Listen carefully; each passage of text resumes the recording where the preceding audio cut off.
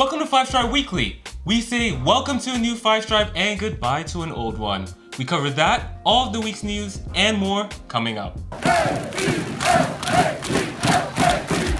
Welcome to the show, 5 Stripe fam. I'm AJ and this is Mark. Before we get into it, become a member of the notification squad by hitting the bell next to the subscribe button on YouTube or hop over from Facebook and subscribe. This video is sponsored by Burr Sushi. Burr Sushi is a Japanese-inspired fast casual eatery that offers ramen, sushi burritos, and poke bowls. Burr delivers cuisine that's ethical, delicious, and fast. Guests can create their own rice bowls and sushi burritos through an array of fresh vegetables, marinated meats, and quality sauces. Also now serving a collection of traditional Japanese ramen. Atlanta United played 2 preseason matches this past week, but first, before we get into that, let's say goodbye to Tito Villalba. Unfortunately, another original 5 Stripe is gone from the team. A lot of people, they had him as their fan favorite for sure. And that's my roommate's one of them. Yeah. Yeah, I mean, you know, I'm sure the ladies are all going to be missing Tito Villalba, but you know, it is a sad day. I mean, he's a guy that brought so many just memorable moments for the Atlanta United fans. For sure. I mean, just going to, I mean, I'm not even going to go through all of it. There's a lot. Yeah, so many, right? But it's just, you know, one of those guys that because of the passion that he showed on the pitch, he showed up in those big moments and scored some very big goals for us, especially against that team from Florida. Woo. It was, it is sad to see him go, but it is, the fact is that he, in 2018 and 2019, played a lot less than he did in the inaugural season. And, you know, the numbers definitely precipitously dropped. Yeah. You went from double digits goals and assists to pretty much you were, you know, paying about 800,000 for not a ton of production, which is unfortunate because we know the type of talent that he has. Exactly.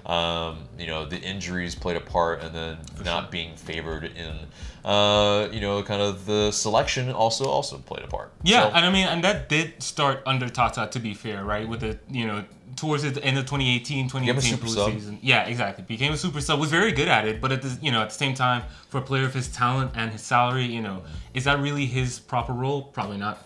And so, yeah, I think it makes sense for him to pursue starting minutes elsewhere. And, you know, as you guys alluded to, not in MLS. Yeah, not in MLS. Yeah, I mean, he, you know, sought minutes from, you know, Frank de Boer and Carlos Bocanegra. And essentially, yeah, he was not promised that he would be able to get minutes from de Boer. Yeah. So, which is a smart, like, I don't think you can necessarily promise minutes because you just don't know how that season's going to play out. A lot of times I think teams do that and get themselves in trouble, and then the player's more upset. Sure. You know, it's, I think that's one thing that Atlanta United has done kind of skillfully is, you know, avoid situations that, you know, could play out to be worse. Like, you know, Gressel, you know, he mentioned he would have been upset if he had to stay on his contract or whatever. Fair enough. So they try to do right by the player and give them a move, and I think this is that type of move. That really allows him to get the playing time that hopefully he really, you know, desires, but also with a look into getting into the Paraguay national team, and that's really vital for him because he made the switch from Argentina to Paraguay with that in mind, and then he missed a couple of the cycles due to injury or whichever, you know, being overlooked for selection because he wasn't really playing a whole lot. And so, yeah, he really is prioritizing that. And I think with good reason. I mean, he's, you know, going into his football prime. Yeah, so exactly. Yeah, and I mean, yeah, you got Copa America this year, you got World Cup in 2 years, you know, and so I think, he's really trying to establish his national team career as well as his club career. Right. And so he goes to Club Libertad, and, you know, I think best of luck to him. Absolutely. He is a, you know, player that I think will thrive there, and, you know, we're looking forward to seeing what he does there because we know the talent is there for him to be able to do well. But, you know, do you have a favorite moment that Tito had for the Five Stripes. Yeah, I always allude to that the semifinal versus Red Bulls, and like I know like that's not the night we won MLS Cup, but I feel like sure felt like it. Yeah, exactly, times, yeah. Right. It felt like when we played the Timbers, that was like a coronation to a degree. We really didn't know what was going to happen versus the Red Bulls. Like they had beaten us pretty handed, soundly, twice, right? And so it was like, oh, it's a tough opponent, but yeah, that whole night was magical, and that Tito's goal was the crescendo, and that's when we knew, like, you don't give up a 3-0 lead. We knew we were going to MLS Cup at that point, and probably gonna win it. Yeah, but we still had one more leg to play. That's just what was so beautiful about it. And but I think for me, it's got to be that goal of the year against that team from Florida, because when he hit it, I literally fell out of my chair. I mean, I was flabbergasted when he did, because I mean, it was just the precision and the power on that was just insane, and so it rightfully won, I think. But I think people would debate, because we at that point we were epic at polls for MLS as well, so possibly still are, I think. Still probably, but I think we are fighting like the likes of LAFC now and some other teams that have come in. But, sure, yeah. And it'll be interesting to see what Inter Miami, in terms of that, in terms of their fans, what they can do. But I'm still betting on us. But yeah, I know. You still got to back it, because they haven't done it yet. Right, so. Exactly. But moving on from that, we had a preseason match against the Philadelphia Union. Right. And that was a 4-0 win. I think the differences in where we are in preseason versus where the Union are is really kind of important here to look at, in terms of, it's not the score line, but I think we still looked good. We were clinical, and that's very important as well. Yeah. But I mean, they call them highlights for a reason, right? But I mean, what they did release was sharp, actually. Some of the combinations were nice. We had Josef laying off the ball to Petey. You don't see that too often, but Petey, that was the first goal that Petey scored with his right foot, which is nice to see. Yeah, and Petey scored 2 in this. And you have Lennon linking up well with Josef Martinez. Yeah. You have Mulroney showing his kind of one-on-one skills and putting some good balls in, and so that's also good to see. Yeah. And then you have Mesa being aggressive in the tackle. Right. Maybe a little aggressive in the penalty box. That might have been a VAR.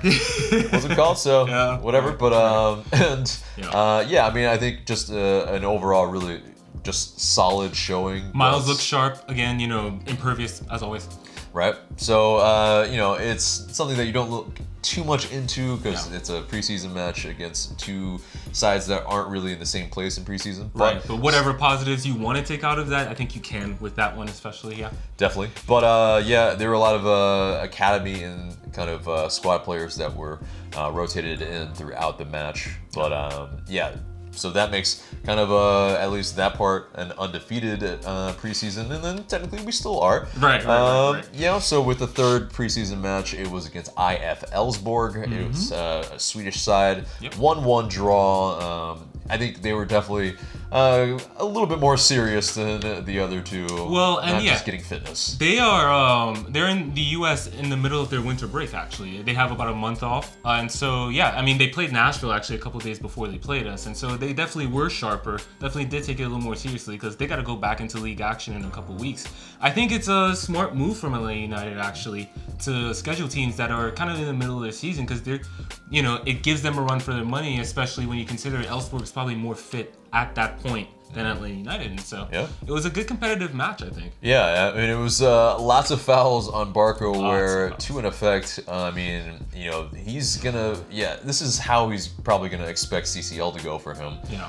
Whether he's gonna get as many calls as he did, maybe not, and that's where we're gonna have to adjust probably accordingly. Yeah. But that's something we've seen a lot of, though, I think, in these preseason matches, is Barco on the ball. He's like been that driving player. He's running at players. He's carrying the ball through the middle, and it's exciting to see Barco develop into this role.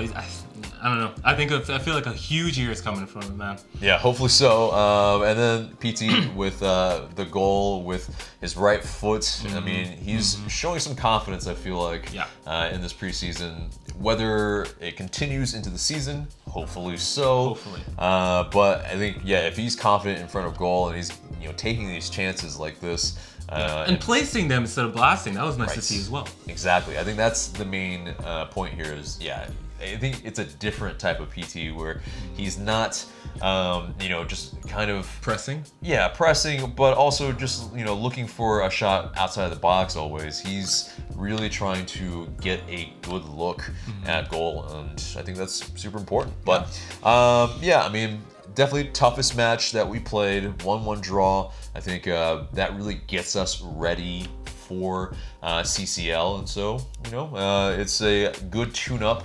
But we will have another tune-up against the Birmingham Legion on Saturday. Their USL side, and it'll be very interesting. I think what type of kind of fitness that they're in versus us.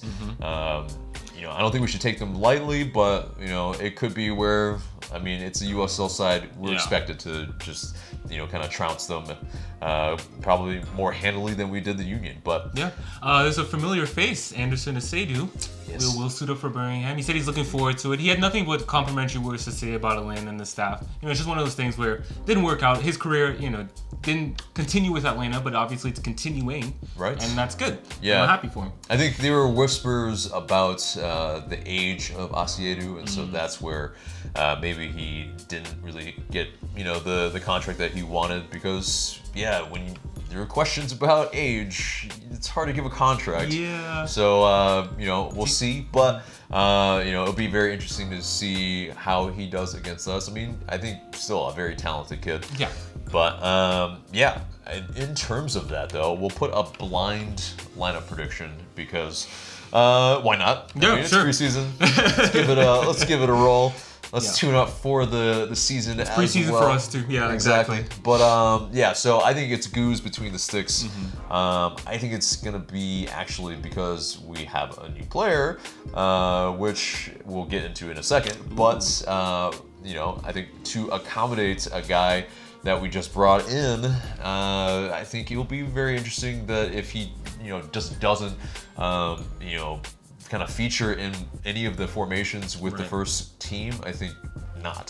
So I think he plays, and so I think it's a 4-3-3 formation. So it's Goose, and then I think it's Escobar right back, Miles, Mesa, and then because I think Castillo is injured, or maybe he got a knock at least in the game, and so I think Bello is the out and out left back that's available. And then I think it's Rossetto, Remedi, and Heinemann as that midfield three. And then with PT, Barco, and Joseph up top. What do you think? Yeah, pretty similar from me. I do have Castillo in there if he's good to go. Just because based on what we've seen, he looks okay. He has a good delivery. And so if it's between those two and like picking a first choice, I think Castillo is ahead of Bello right now. Interesting. But so let us know what you think the formation is going to be for the Birmingham Legion match. But that'll be very interesting to see this weekend because it'll be the first match that fans can actually go to, which we've been clamoring for, and it'll be very exciting if you can get to Birmingham, Alabama. Right. But let's get into the new transfer for Atlanta United, and it is Matheus Rossetto. Or Rossetto, sorry. I think we're still trying to figure out how he says his name as well, but I think it's Matheus Rossetto. Rossetto. Anyway, all right. That feels right. That feels right. But anyway, he joins from Atlético Paranaense, and he has been described as a technically gifted midfielder by Boca Negra. He fits the club profile. I mean, 70 matches at only 23 years old, with some international experience in the Copa Libertadores and Copa Sudamericana. Right, big competitions, right? Big competitions, and he's got a little bit of a winning pedigree as well. So you know, it's a good, I think, addition for our midfield going forward. Yeah, I mean, like, certainly seems so in terms of quality. Seems like he's, starting level quality, like you were alluding to. At that age, you know, somebody who is not yet at his prime, but will grow into it. You know, this is, an Atlanta United move through and through. In terms of his positioning, I think it's actually very interesting because he's primarily a central midfielder, but secondary positions, he's like an attacking midfielder, maybe a little bit on the wing. So I think it suggests... And he's played at a defensive midfield as well, as a sole defensive midfielder at times. I don't know if that's his best position. I'm not sold on that one too much, but I mean, that, you know, I think if De Boer did that, or I think if De Boer lined up with like Rossetto and... Rossetto and Hyman... Like, if that's like the midfield too, that'd be a pretty aggressive look. Yeah, very attacking, I feel like. And so... I mean, which I wouldn't rule out. There are a lot of teams who just bunker, right? And can't offer too much, like more MLS play, talking about, of course. Right. But I would fear for us on the counter a little bit. So I think there is a little bit of balance that we probably need if we were to bring him in. But he was brought in on an undisclosed transfer fee. Using TAM, all that TAM that we got, and but he will also occupy an international slot. So I think in terms of what he brings, I have a transfer daily that I go pretty in depth into what he can offer, but with about 89% kind of passing accuracy in possession, he's slightly even more accurate than a Nagbe in that sense, and so it seems like he keeps things ticking very well. But he's not risk averse because he has 3.2 long balls completed per match. Yeah, and which is quite a decent amount, at least more than what Nagbe I think had. He was, I think, 0.7. That's what I was saying. Yeah, like I was trying to think of it. Like Nagbe never really, his passes didn't have distance. You know, like he would carry the ball if anything, and then lay it off. But and he would get it to our attackers for them to do. You know, so basically he did the dirty work. I think Matheus Rossetto definitely. We're still trying to work out. We'll nail it. I promise you. Yeah, by the end of this episode, we will nail that name. But he basically looks to be a little bit, more aggressive, maybe a little bit have a more eye for goal as well. You're right. And so it's interesting. I mean, you know, he in those leagues, maybe, you know, a guy that didn't really see as much time as he wanted, but still saw a good amount of time with 5 goals. I mean, possibly, and you know, kind of had more goals than some of the guys that came in that were, you know, a little bit in terms of more promising than he was on Miguel Almiron, Tito Villalba, in terms of goals. Like, he's got, you know, 5 in that time. It ain't bad. It ain't too shabby. And even in terms of playing time, comparing to previous transfers, with like Tito, with LTP was another one. They actually were struggling for playing time, which is part of the reason why Atlanta United scouted them out. Seems that they've done the same thing here again. And if you look at why he wasn't playing, he was up against some really talented players. One of his teammates left for Europe for $20 million. And then the other one was Lucho Gonzalez, who was European veteran, you know, so like he's not going to have that same competition here, of course, you know what I mean? So I think, I think it bodes well, honestly. I wouldn't worry too much about the playing time necessarily. Yeah, and rocket right foot. I mean, I think if he can find the accuracy, he will score some golazos. I think we gotta have some patience too, because I mean, you know, he's gonna take his chances. There's some are gonna go into the supportive section, but you know, I think if you look at, say, like a Julian Gressel, not every single cross or shot from him was super accurate, especially the shots. Yeah, and that's okay. I mean, I think you have to take your chances, and you know, when you hit them and when they go in the back of the net, you look like a genius. I mean, like, there's that. And like, one thing I would like to see more from the team this year are other goal threats. I think the last couple seasons we've relied on Josef, and fair enough, because like he scores a goal a game at that rate pretty much. But at the same time, if we could like relieve the pressure from him, it could make him a more effective player, but it would definitely make us a more effective team. Definitely, yeah. I mean, they would definitely sit off of Josef a little bit more, or yeah, it would just be a little bit more balanced in terms of the goals. Right. But in terms of where he could be deployed, I think, yeah, right now it's maybe in that 4-3-3, you know, as part of the more attacking kind of, or more forward midfielder along with Hyndman. Right. Or if it's in a 3-5-2, it might be where if he's not part of that 11, he might at least displace, you know, for if Hyndman is not in, or if Barco or PT is not in, right. I think he'd be first off into the 11 in that regard. Yeah. But yeah, I mean, he also is wearing number 9, which I think if you're a diehard purist of numbers, right? You know, number 9 is a more striker number. Yeah. You know, as well as, you know, if you look at the numbers across the pitch, 7, 11 are more of your kind of wide midfielders or wingers. You know, kind of 2 and 3 are your fullbacks or defenders, and you know, 4 and 5 are traditionally a little bit more of your center backs, but could also be, you know, other numbers as well. Parky, of course, Ward number 3. Yeah. 1 usually is your goalkeeper. So it's stuff like that where, yeah, I mean, number 10 is obviously your creative midfielder. Right. You know, the guy that drops into the hole. I do feel like, some of those numbers, I don't know if they still retain the same, like, meaning, but I do feel like the 9 does. It's just one of those things where, like, a striker has settled into a number that's not 9, which is not unusual either. Right. Josef with 7. Didier Drogba wore 11 for most of his career, you know, so it's not unusual. Yeah, and it's one of those things where, you know, we haven't been blessed with a number 9 that's really done, like, they haven't lit MLS on fire. Right, exactly. So, and that's the, you know, where he can make the number his own. Yeah. And, you know, at the end of the day, he's wearing the number. I'm not wearing the number. So, really, I don't care. Right. So, but I understand from the purists and whatnot. But, you know, I think it's an interesting conversation nonetheless. Yeah. But moving on from that, a transfer rumor came in over the weekend. Estudiantes de La Plata winger Manuel Castro is reportedly close to coming on, to Atlanta United on loan for 6 months. That's according to Cielo Sports.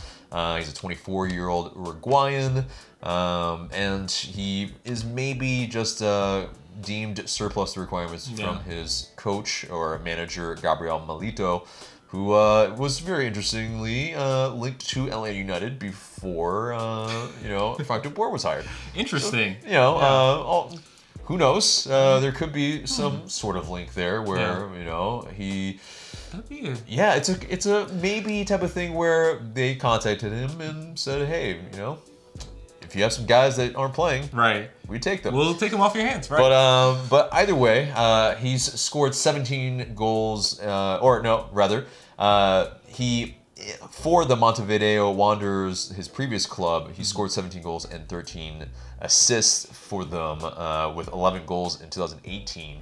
But for Estudiantes, he's only scored 3 goals in 27 appearances, and so maybe a little bit where, you know, he's not getting a lot of game time, underperforming maybe in those kind of moments that he has been playing. Maybe a guy that could do well with a change of scenery. Yeah, I think so. And you know, looking at the roster now, it seems like he's depth, which is fantastic. You know what I mean? Like, we haven't had too much depth, I think, at the forward positions, or certainly not somebody who could come in and replicate or be almost as dangerous, you know. And to be fair, it's hard to replace a PD or Barco or Josef, but yeah, if he can be like valuable depth and spell those guys, I mean, that would, I think, go a long way towards us doing well this season in multiple competitions. Right, and especially goals from the wings, I think, is super important. Yes. Because I mean, we've been lacking a little bit of that, as we alluded to earlier. Right. So you know, if that comes to fruition, we'll see. As we all know, and we should know and realize, is that transfer rumors, you know, any sort of transfer goes through a ton of different hoops and hurdles and everything to get across the line. Especially for an MLS team. Yeah, especially for an MLS team, because all these hoops of our kind of salary restrictions and structures. Yeah. So, you know, if it happens or if it doesn't happen, I mean, you got to realize that what it is that, you know, there are things that get in the way. So, moving on from that into our Paraguayan pair, Santiago Arzamendia was reported last week to be reportedly imminent, and it could be completed when they, Paraguay, the U23s, they drop out of the tournament, and which they have. They have, but both he and Villasanti have returned to Cerro Porteño, and they have been chosen for the Copa Libertadores squad. So very interesting now.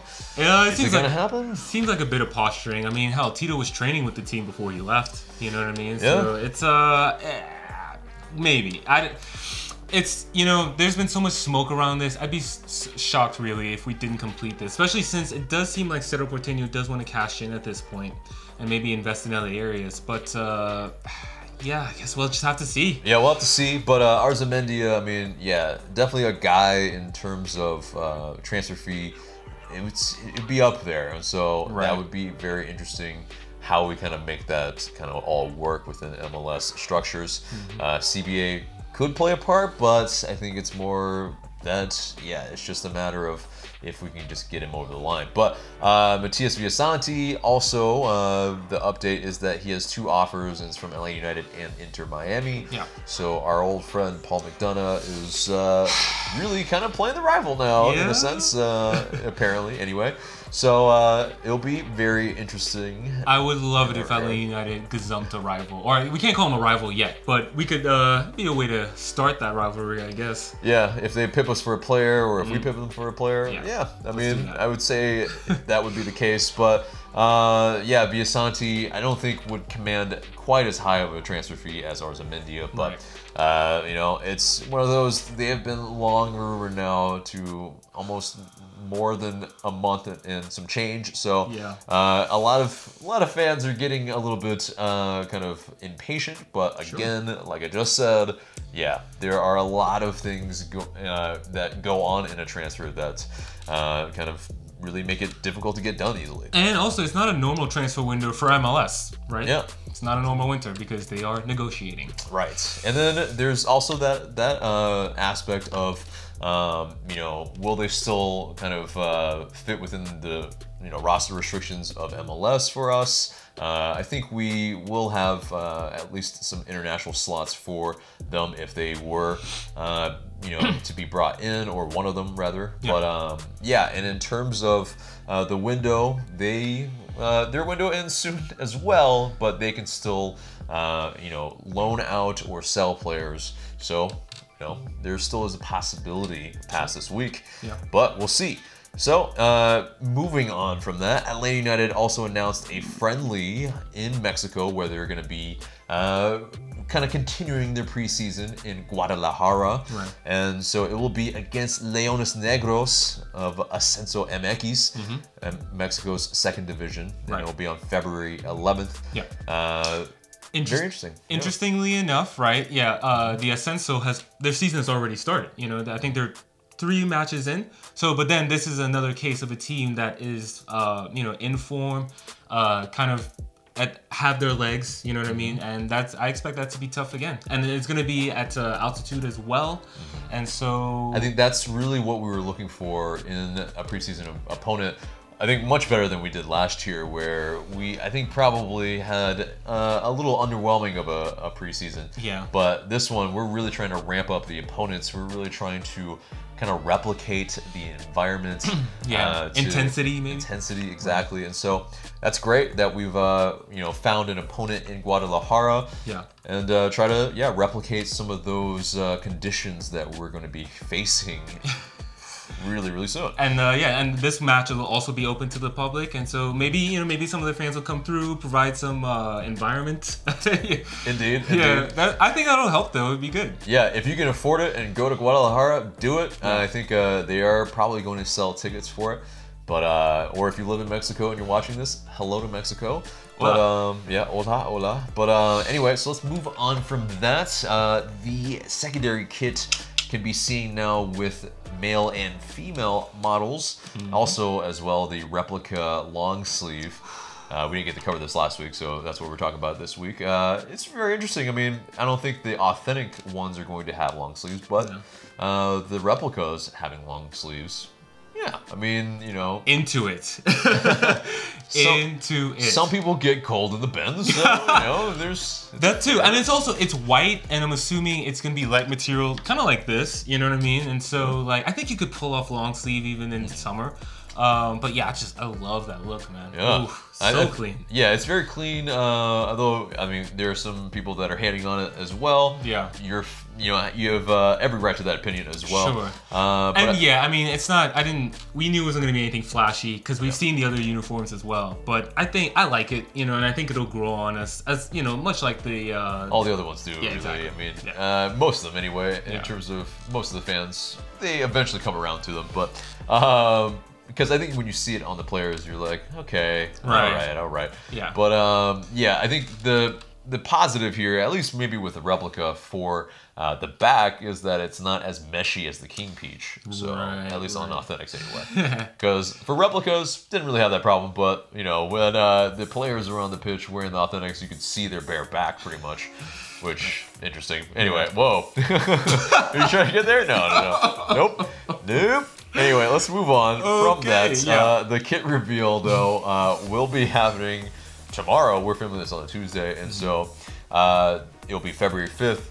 You know, there's a league-wide kit reveal for a lot of the teams, even though they've all been leaked.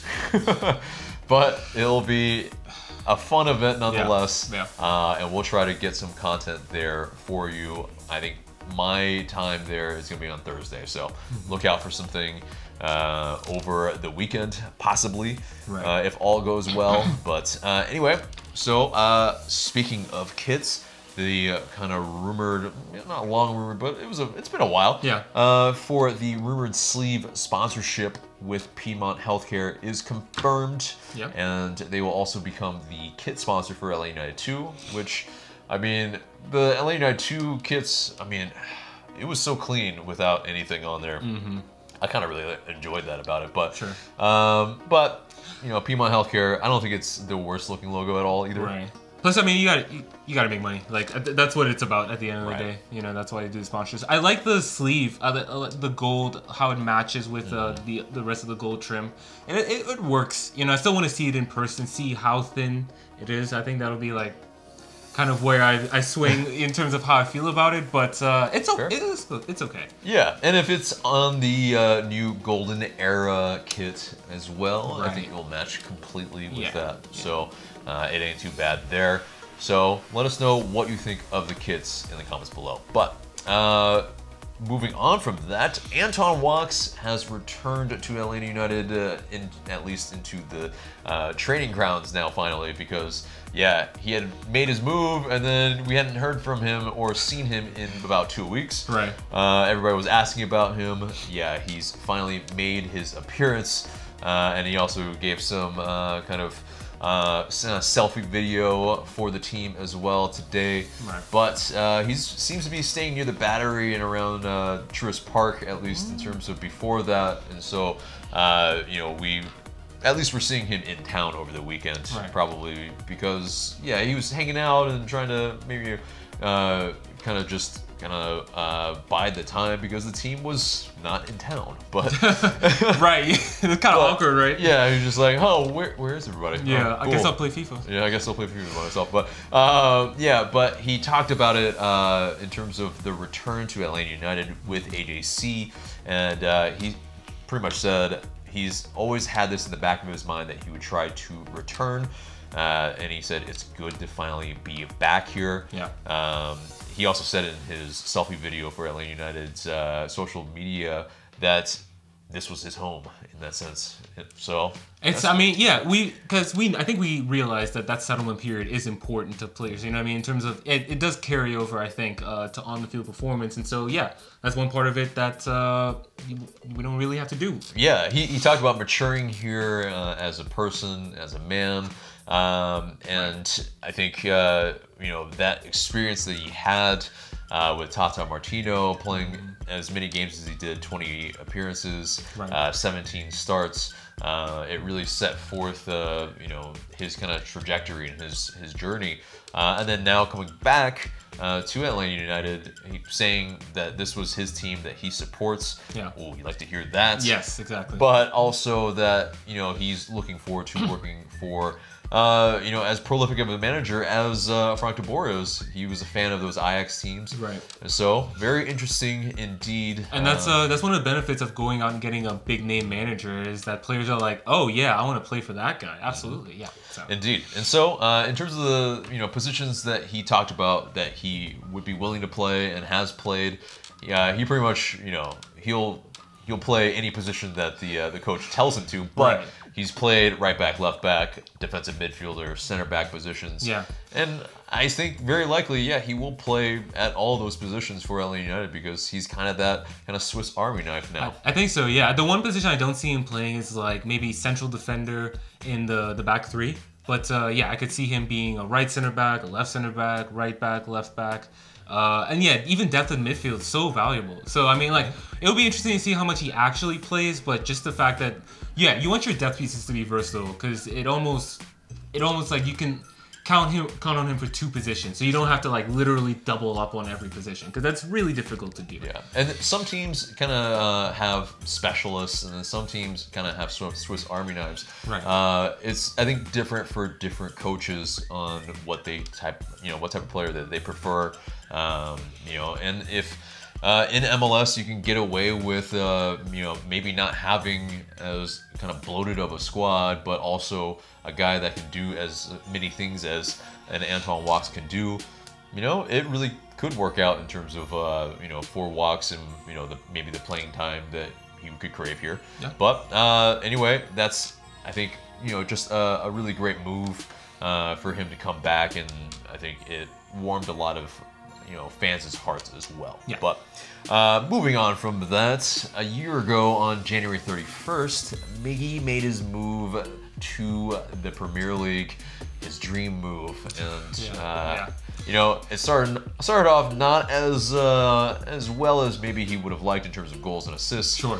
But I think he definitely won over a lot of fans' hearts, at least Geordie fans, in terms of his work rate, in terms of just, you know, everything that he brings on the pitch besides the final end product. The things that we loved about him, or still love about him. Right, but he finally has been, you know, scoring the goals, and now I think you see a lot of Newcastle fans really buying in now that, oh, they get it now. It's, yeah, some players, they just take a little bit more of a betting in period. Yeah, and it's to the point where, I mean, if he continues this form and even improves, I don't know if he'd stay at Newcastle. I think they might want to cash in. Yeah, but, you know, I think if he's looked at more of as a forward, then he will have to have more in product. Yeah. But if he's maybe played more in the midfield per se, then, you know, that could be a different type of, you know, proposition for him, I think. But moving on from that, a mural of Josef Martinez in Atlanta has been painted up. It's still a work in progress, but Josef Martinez, he visited it today, showed a video of it, and he said, "Why I love this city, reason." And I think, you know, he feels the love. There, you know, it's the build the statue movement that needs to happen. I think, if obviously not right now, but I think eventually and pretty soon there is a point in time if he can continue at his prolific pace. Absolutely. I mean, he's quite. If and when he breaks the MLS record, go ahead and break ground. Let's get that going. Why not? But yeah, I think he, you know, he sees the love. He was really interacting with fans really late last night, even saying some, you know, grammatically maybe not correct things, but hilarious nonetheless. It's always Josef Martinez. Typical Josef, right? Yeah, exactly. Yeah. He's, you know, just always. I think, you know, it's endearing on social media. Right.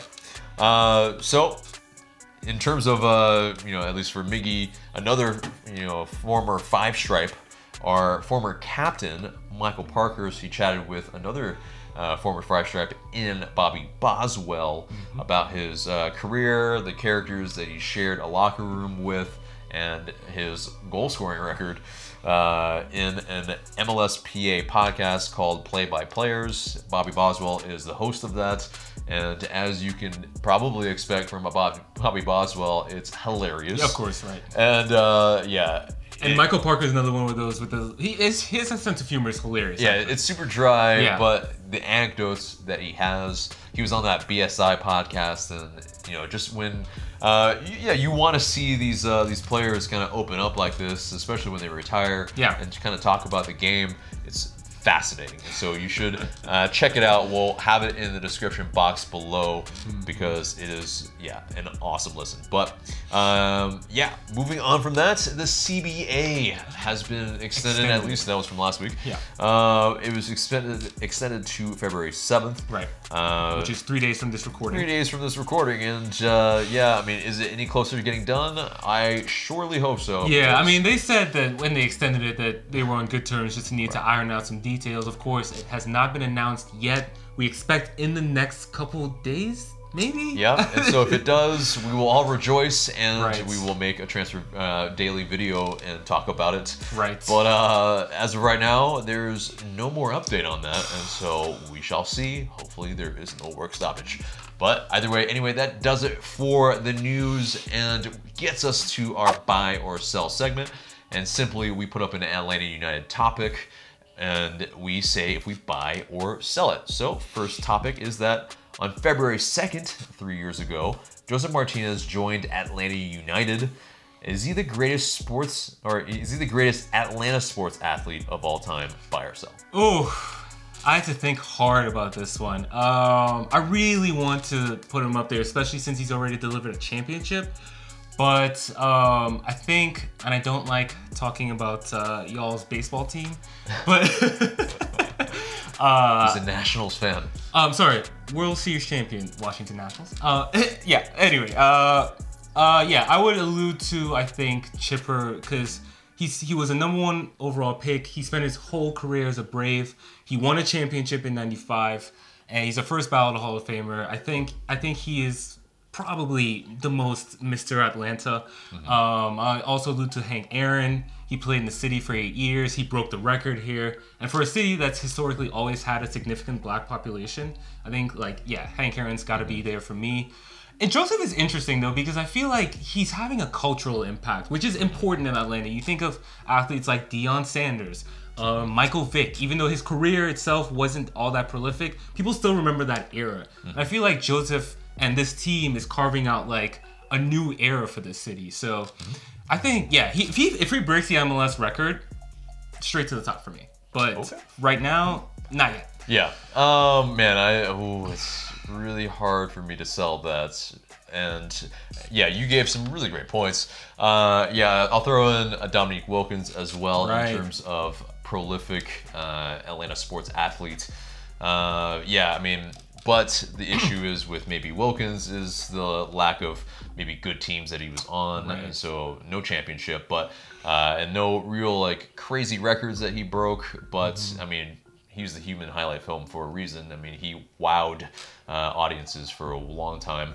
And I think, Chipper Jones is probably the guy at the moment because of what you've mentioned, but I think in terms of the best start so far, Josef Martinez definitely is making a case. But right now I also sell it. So anyway, that gets us to our next one, and it is we are set with our squad number as we have enough utility with the players that we have brought on board. Buy or sell?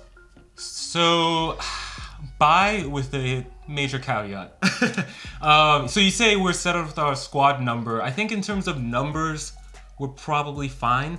But I'm looking at that left back position, and it's between Castillo or Bello.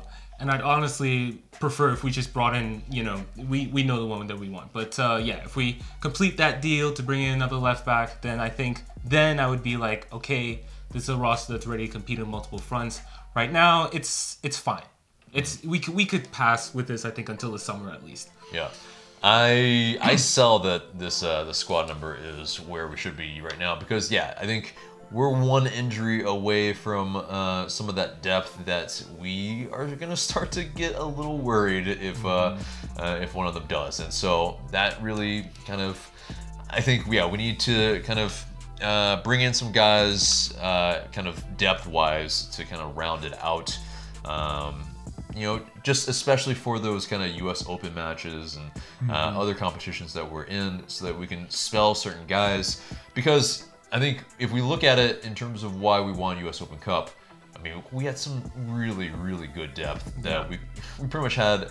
I mean, maybe not a starting caliber for MLS, but we had, at least against some USL sides, a good starting 11 against those. And so that's very important because... Yeah, think of like a Brandon Vasquez, for example, the impact he had in that competition. Yeah, because I think the first year, although we were, you know, maybe not prioritizing it as much as we could have, I think we used a lot more kind of homegrown players or academy guys that... or guys that were really more fringe. That's just it's a reason why we didn't progress as far as we did. There was definitely a deliberate approach from Tata too, because he just didn't care about it. So and the squads that he used and it showed. So it absolutely showed. I mean, yeah, there were times where it was like I think Zach Lloyd played at right back, and Anton Woggs played in the center, and Miles Robinson versus, I think, Charleston Battery. He at halftime switched that completely because he knew, like, okay, that's just not working. And so, yeah, it's one of those where we're a little thin in earlier seasons. I think we're in that kind of territory where it's like, it's a little thin, especially if some injuries happen, which they inevitably happen during the course of a season. So yeah, I think I sell. We need to make some more moves. So anyway, that does it for buy or sell. Gets us to the mailbag. You guys send in these questions through IG story. Please continue to do so, and we might answer your question in the future. First question comes from L Marini 22. Do you think we will get far on CONCACAF or in CONCACAF or in the CCL? Right. So of the players that we're linked with, right? If we sign, I would say a couple more. Let's say if we sign Arzamendia and then I guess one of the other two, I'd actually feel pretty good about our squad. Yeah, because you know, I think that we should be getting past Montagua, and that's not to look past them, but just comparing the quality of squads, we should be getting past them. And then if it is that it's Copa America on the horizon, you know, that's a tough one, yeah. They're kind of, but you know, it's interesting because they're kind of going through it. You know, like for example, Josef Martinez.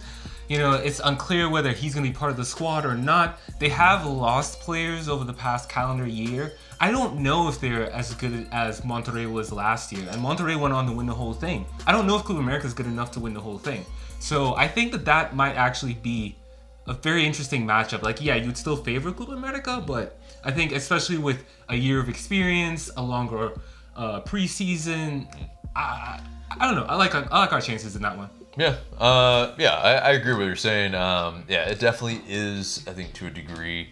You know, if we kind of play Montagua to a pretty convincing kind of manner, then I think, you know, I definitely like our chances a lot more. I think currently with the, like I've said, and like I've alluded to, the squad number that we have, because very quickly we start to get into you know, 2 match day weeks where it starts to get a little bit where we need to make sure that you know, we're not stretching ourselves too thin. Right. I think if we get the depth, I think we can really, you know, kind of have a shout against Club America, and if we get past them, you know, then you're in the semis. Yeah, exactly. Yeah. And so, I mean, depending on how far you think far is, right? I think you know, that's one step further. Yeah, I mean, one step further, we can get past them, and then, you know, that'll be, yeah, not too bad. So, but of course, I'd want to win this thing too, though. So I mean, I back us to win it, but at the moment, yeah, we kind of lack maybe probably the chemistry and the having played together long enough, because so many of the squad has been kind of you know, retooled and rebuilt anyway. So my next question comes from elogical_11.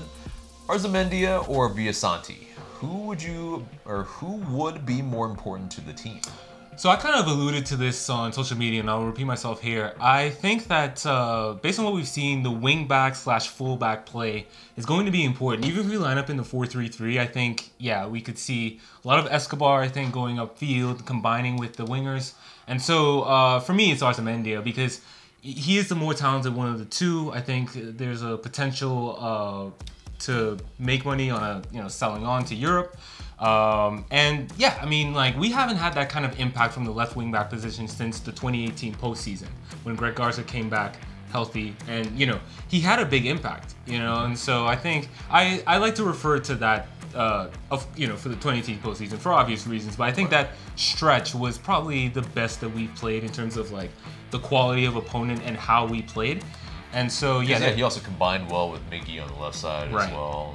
Yeah, right. I agree. Yeah, so I think there's a lot of it would open up the potential for what we could do as a team, I think, if we bring in Arzamendia. Yeah, I definitely agree. It's Arzamendia because he could play pretty much at any of those left side positions, and that's really, really, I think, beneficial because, I mean, as well as Justin Meram played for the stretch during last season, he wasn't maybe as consistent at the end of the season. Right. Kind of trailed off a little bit. And then teams went after him as well. He was a liability on defense to a degree, which he's always been a winger, so you expect that. Yeah, I mean, the fact that at 30 he converted himself to a wingback is impressive in itself. So, I think, for the left side, I think we've been clamoring for that. Left back position has been, I've said this multiple times, it's like Spinal Tap, the drummer. You just can't keep it healthy, or / in Spinal Tap, it's so grim, but they keep losing the drummer. They keep every one of them dies. So so this is, I mean, not exactly the same situation, but I would hope not. Yeah, but in terms of the left back position, we haven't been able to keep him healthy, and so if we can bring in more depth and more talent, I think we have to do it. Although you try to work up and down the spine first, but I think it is where I'm not sure that Villasanti can now offer anything that the players that we already have in that they don't, and so it would just be some more depth, and I think maybe at his price, maybe not the absolute first move though. I think the biggest benefit of signing Villasanti is that he's been linked to other MLS teams, so like, okay, if we keep him from another MLS team, great, but I think agree with what you said. I think the interest maybe was there, but maybe if it is actually going to transpire into anything, we shall see. But next question comes from James Rogers 26. Should we actually be concerned by the amount of departures?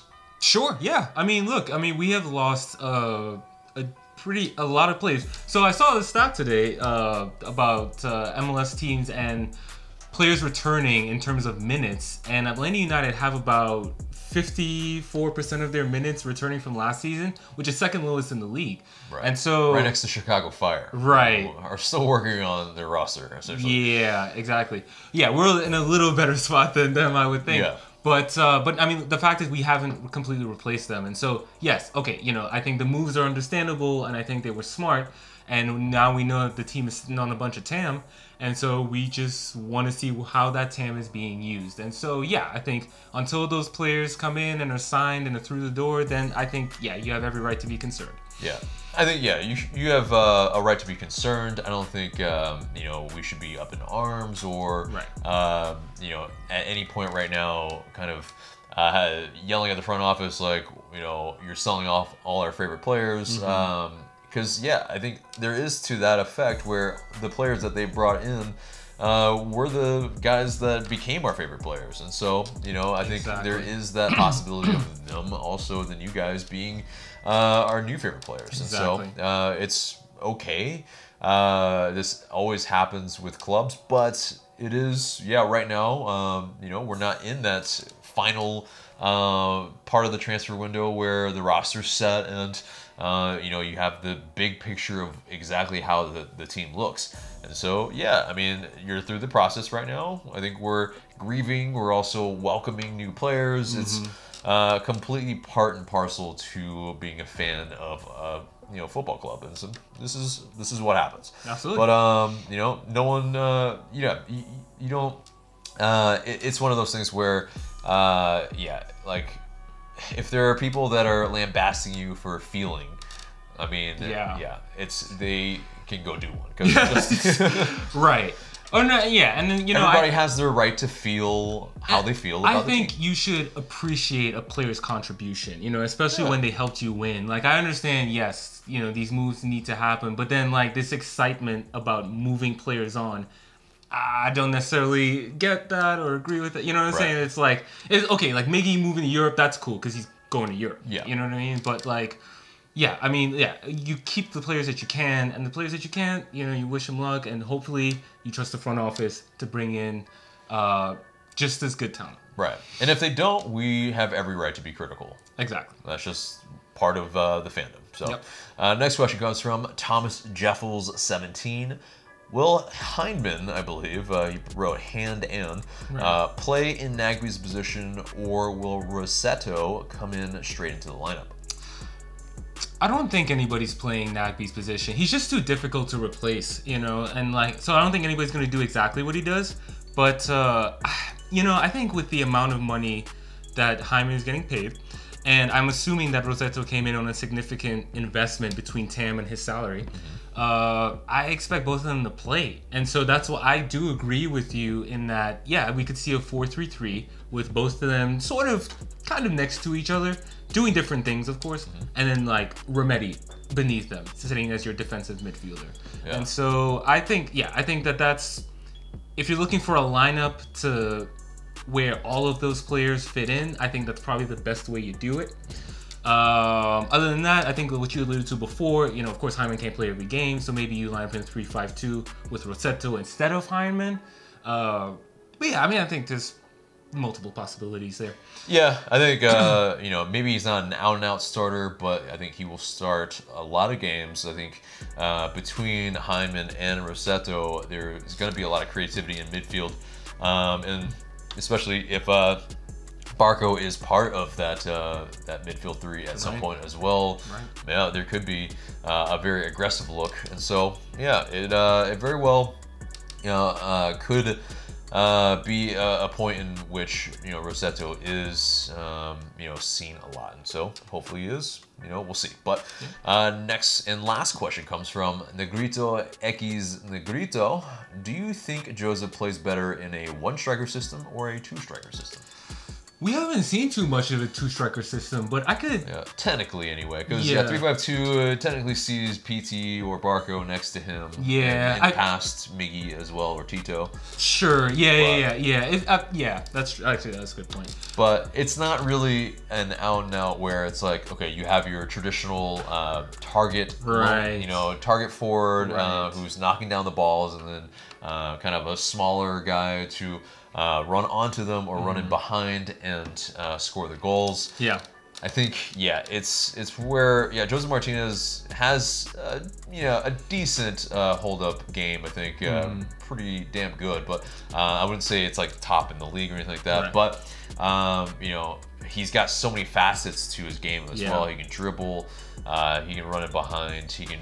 I think he showed more to his game in 2019 in terms of dropping deep and being able to pass and create a little bit. And so, but one thing I would say in terms of Josef, like, we haven't seen him with a true target man. Like, even Brandon Vasquez preferred the wings at times and so on. So it would be interesting to see Josef in that, like, big man, little man. It would be interesting. Combo. I think, he's done hella good in a kind of lone striker system. Right. As what you're saying. So I think, he's probably better in this lone striker system. I think nowadays, I think most of the top teams, generally anyway, aren't trying to play with two strikers up top. It kind of unbalances the team. But there are some teams that do it really well, but I think the most elite teams, I think, usually are playing with one striker. I think you could see it at like Man City, where Sergio Aguero is maybe not you know, favored at times. Right. You know, Gabriel Jesus is maybe the first choice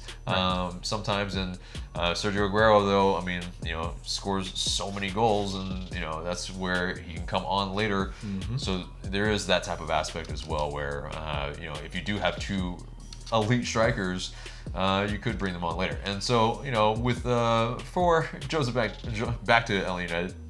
For Josef Martinez, in terms of Adam John, maybe not elite, but I think he's a different look, different guy that definitely could probably be that kind of target forward for Joseph if we need a different look later in the game. So that does it for the mailbag and pretty much the entire show, except for the question of the day. Here we go. So we've got 3 players left that have been hotly linked to Atlanta United. We've got Matias Villasanti, Santiago Arzamendia, and Manuel Castro. Who would you like to see the club sign first between those 3 players? Let us know in the comments. But guys, that's it for us today. Remember to subscribe if you haven't already. Smash the like button and share this video because it really does help us a lot. For Mark, I'm AJ. Thank you guys so much for watching.